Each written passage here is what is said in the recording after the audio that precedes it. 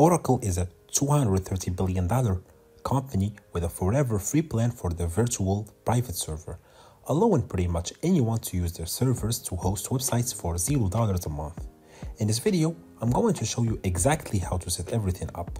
Server setup. First, navigate to the link in the description and click on the Start for Free button. Here, you will need to fill out some information about yourself and you need to be accurate. It is a quick email and the credit card verification shouldn't be too much of a problem. Keep in mind that your card won't ever be charged apart from the initial $1 that you get back immediately. Once approved, here is your control panel. As you can see here, it does say that I'm on the free tier and I won't be charged unless I click the upgrade button myself to get started. Click on create your virtual machine. You can name it whatever you want. Now, next to image and shape, click on edit, then change image. For this tutorial, I will be using Canonical Ubuntu 22. So switch to that, and for the shape, use Ampere. This will allow you to get the maximum possible resources. So go ahead and select 4 cores and 24 GB of RAM. Then click on select shape. You will also want to save your private key and public key for later by clicking here. Now click create and you will get some IP addresses assigned automatically. So we'll have to create again. Your virtual private server will now be created automatically. While it says provisioning, that means it is still being met.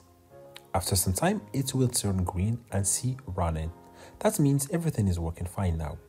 But at the point, we only have an IP address to work with, so we'll need to attach a domain name for it to look better.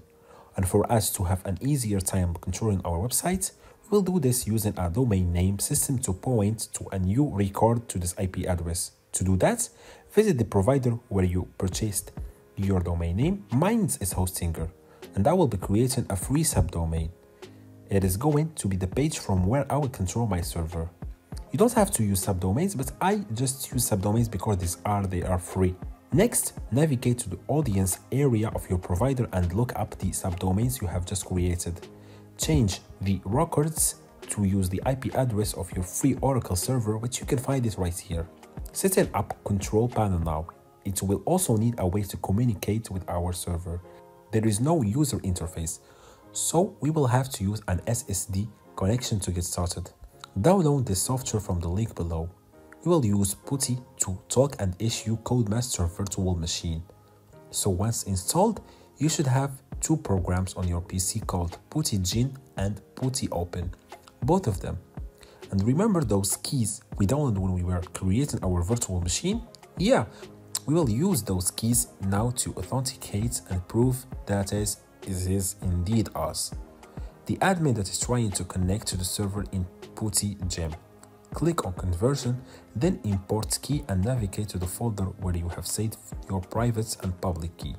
Look for a file that ends with the key, just like this. Then open it.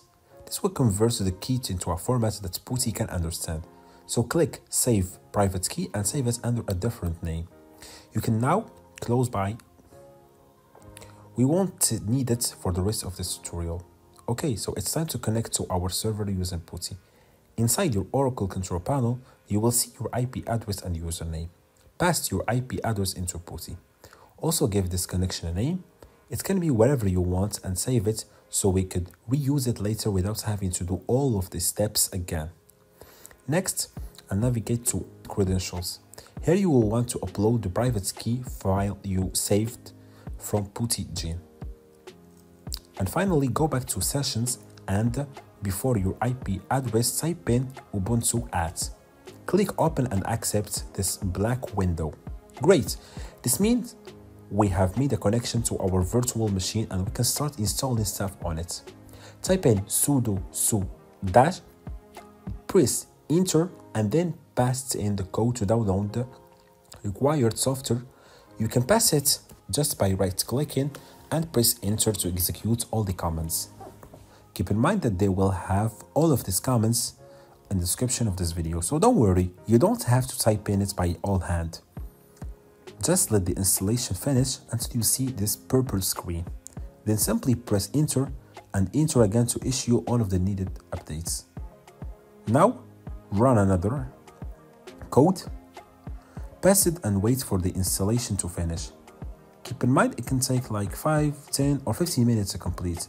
And while everything is installing, we can use that time to open up some ports that will be necessary to connect to our control dashboard and the website. To do that, go back to your Oracle panel and click on the virtual cloud network test.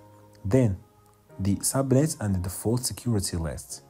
Click add ingress rules and type in this value and here 80 on port. This will open up FTP connections. So we'll use it. So we'll name it each type. Let's add another rule for HTTP. It is also this 0.0.0/0. When it's taken care of, you will also need a port for the control panel with a port of 82.44.3.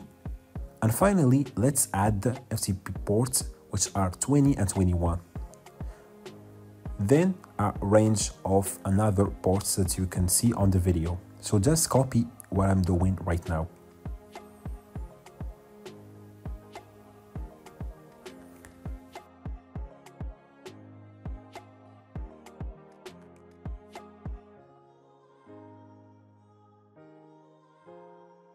And finally, at this point, our installation should be finished and you should see this screen. Type in the reboot for the changes to take effect. And you can just click on OK even if you see this error.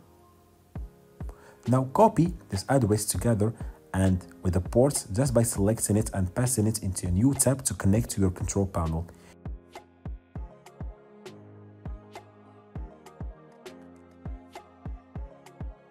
If everything runs right, you should see an SSL warning. This is completely normal. Just click Advanced and proceed here. You will be able to create your admin account for the Cloud Panel. So fill that out and log in into your panel pocket. I promise from here on out it is going to get much easier. No more working with commands, just a good old interface. Let's start by adding a domain name to this dashboard so I don't have to use the IP address to connect every single time. Click on admin, then settings, and type in the domain you want to use. I have used the subdomains I have created earlier. Type it. After saving it, you can use this domain name to access your control panel. It is much easier to remember than just a random IP address. So now in order to install WordPress onto our websites, click on Add Site and create a WordPress site. Type in the website name that you want. Again, I will use one of the subdomains. The installation is really fast. You will get this text document with all your login info. You can save it if you wish. Just make sure to not keep it like in your desktop or something very accessible.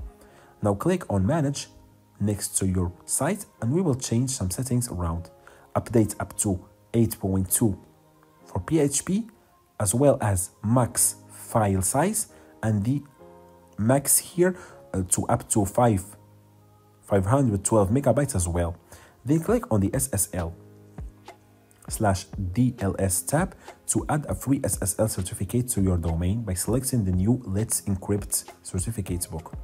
At this point, you can reach your WordPress website as usual. Just type in your domain name followed by /wp-admin and use the login credentials that you have to create it while installing WordPress. And now you can manage your website or your WordPress website however you want. So this is, guys, all the links used will be in the description box. Click the like button, subscribe, notifications on, and share this video with your friends. Peace out.